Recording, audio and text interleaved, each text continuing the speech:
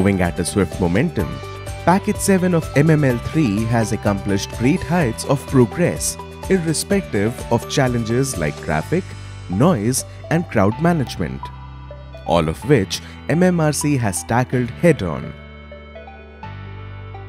As Pckg7 is located amidst one of Mumbai's busiest commercial and official landmarks, Marhole Metro Station will provide commuters with direct access to the Metro Line 1 station. As of today, 100% of station box work has been completed at Marhole, MIDC and Seep station respectively. In addition, 100% of tunneling has also been attained in Pckg7. Currently, flooring work has started at Marhole and Seeps. At MIDC metro station, 90% of granulithic and screed flooring has been successfully completed.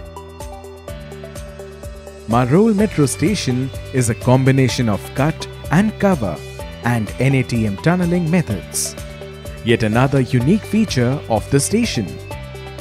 The ancillary building will serve as the main point of operation for the smooth running of station activities. For this, the slab and column work for both MIDC and Marhole metro station has been completed. Whereas at Seeps metro station, excavation is underway for the ancillary building. With this, Pckg7 has achieved new lengths of advancement owing to the complete optimization of MMRC's resources and top-notch engineering expertise.